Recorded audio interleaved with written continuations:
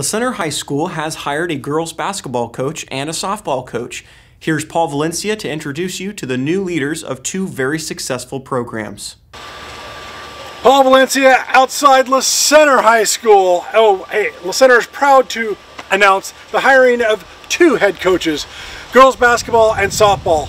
Brittney Stryker is coming back to girls basketball. She started here, graduated in 2006, now she's the head coach.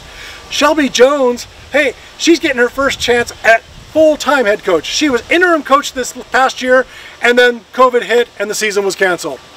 I'm Brittney Stryker, the new head coach at La Center High School for girls basketball, and I'm so excited to continue this program and build on what we had last year. We have so much talent this year, and just excited to get back on the court. Hi, I'm Shelby Jones, and I'm the now head coach, finally, of La Center High School's fast pitch program. This year, we have a lot of amazing talent coming up through the ranks, and super excited to be back out on the field and see what these girls can do for our future.